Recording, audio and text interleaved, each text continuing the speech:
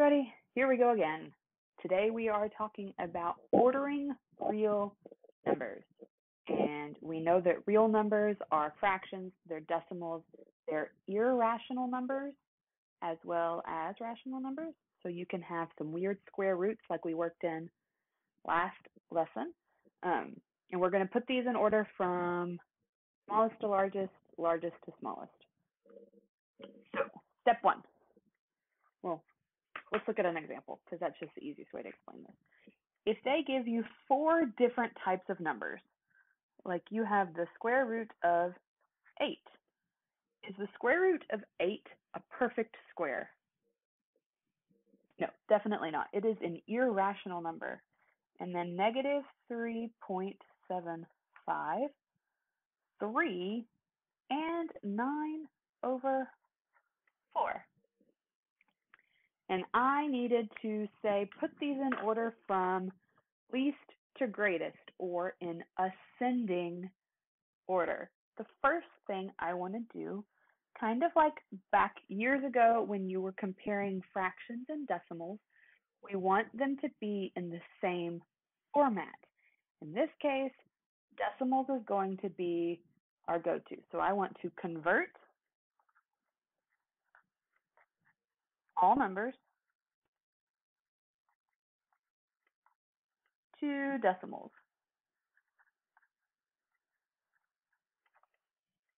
And for that, I'm going to reference a lot of lessons we've done so far. So first, I'm going to go with the easy ones. This one is already done, so that's done. 3.75. 3, well, that's just 3. But then 9 over 4. What is 9 over 4 as a decimal value? 2.25. 2.25. Now, when I deal with the square root of 8, save that one for last because we're going to kind of reteach last lesson. What is the smaller square root that I know about? Square root of 4. What is the square root of 4? 2. What's the next one up above 8? Square root of 9. What is the square root of 9? 3. So if I am on a number line and I have 2 and 3, where is the square root of 8 going to fall? Closer to the square root of 4 or closer to the square root of 9? It's going to fall closer over here somewhere. So if this is here and this is here, that's going to be, I don't know, somewhere in here-ish.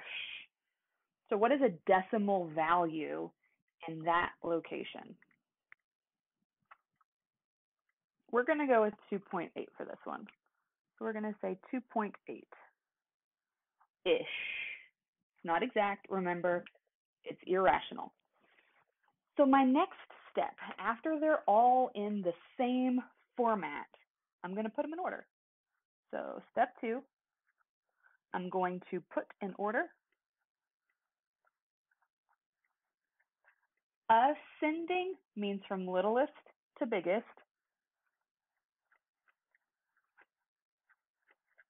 Ascending is going up.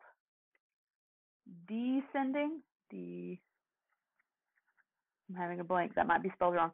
Descending is going down. So for this one, let's say put them in ascending order.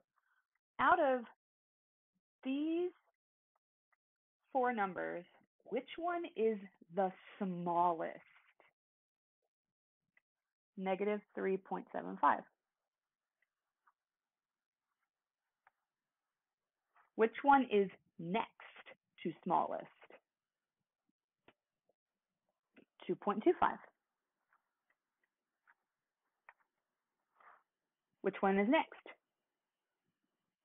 2.8. And lastly, 3. Not bad, right? Then the last thing I want to do is put them back in their original form because the questions are not going to have them in decimal form. So you need to make sure that you put them back in the order that they, or in the form that they were in the beginning. So step 3, revert back to original form. So negative 3.75 was originally negative 3.75. 2.25 was originally 9 over 4. 2.8 was originally square root of 8. And 3 was 3. So to put these numbers in order, we had an irrational number, we had a negative decimal, we had a whole number, and we had a fraction. So anytime they give you numbers, you want to convert all of them to decimals. Be careful with converting to decimals. Make sure you're doing it right. Then pay attention to if it's asking for ascending or descending. Put them in order and then put them back in their original form. We're going to keep this one short and sweet so that you have lots of time to practice. If you have any questions, hit me up, and don't forget to like and subscribe, ring the bell to get notifications, and I will see you guys next time. Bye, everybody.